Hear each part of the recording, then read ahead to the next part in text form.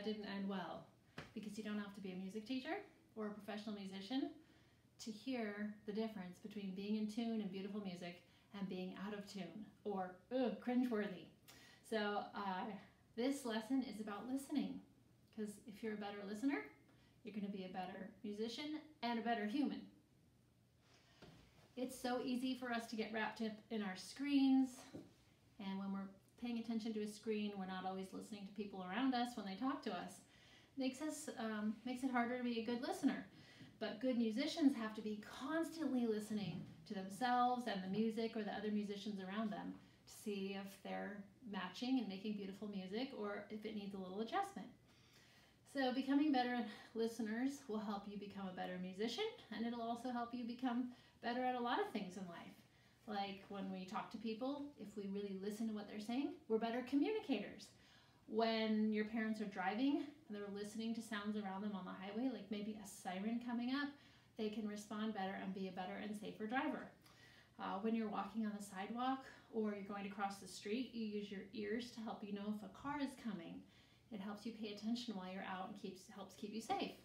And when you're in nature, if you're listening, it helps make your experience out of nature that much better. You can hear the wind in the trees or the water that's coming up in our rising river right now, or the birds or the animals around you, or insects. So this assignment this week is going to help you become a better listener. And I started my morning bright and early by going out to make you a couple videos of things that I can hear in my yard early in the morning.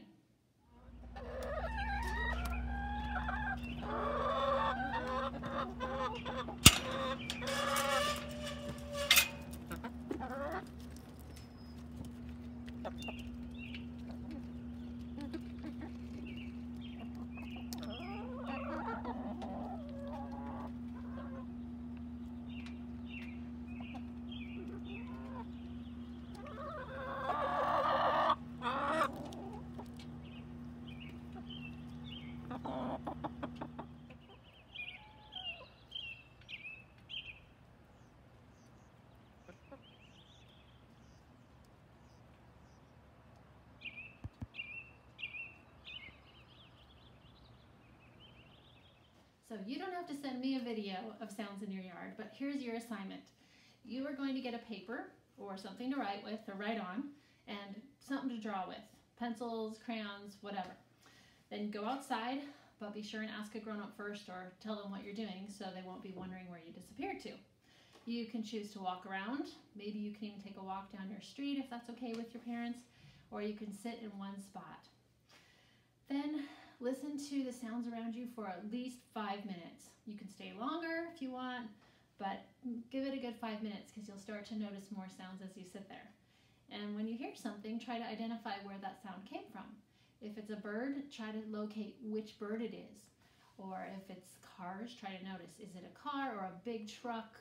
What kind of thing is it that's creating the sound you hear? And then when you're finished with your 5 minutes or more of listening, write a list, or as you're sitting there, you can write your list or draw pictures of what you're hearing. And then when you're ready, come on inside and log back into Flipgrid so you can make a video for me. Now, as you begin your video, remember to start with these 3 things. A nice greeting. Tell me your name, first and last name, and tell me your teacher's name. And for this video, show me the writing or drawing that you did and tell me about what you heard. Especially if you heard something unusual or surprising or something beautiful, whatever you heard. Give me details, tell me about it, and I'll see you there. Be sure to check back later in the week because I'll leave you a video in reply. So that's the only part for Flipgrid, but I want you to continue this practice all week. Try to be a good listener. Sing and listen to your beautiful singing voice. Put your screen down. When someone talks to you, look up, give them eye contact, nod. Remember a slant in my classroom? Good listeners, they sit up and they lean in, or they really pay attention to the person. And L is for listening. A means, what was A? S-L-A. Oh, they ask questions. Respond to the person you're talking to. And N stands for nod, because you're listening to that person, or you can do other Body language, like, oh yeah, I get it. And T means track with your eyes. That's the part about eye contact. So put your screen down and talk to people in your family, and then listen to what they have to say also.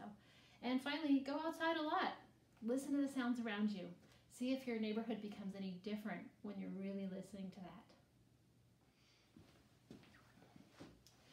And remember, you don't just have to do this for music this week. I hope you have music in your life every single day. And fourth graders, you can go to my YouTube channel. Just click the link below, and you'll find all sorts of videos just for you. Like, I'd say for you guys, start with that playlist called Spring 2020 4th Grade. And if you haven't already done so, check out the beginning recorder videos that I've put up there. If I need to be putting more up, let me know. I can make more, but at least get started on those first few if you can.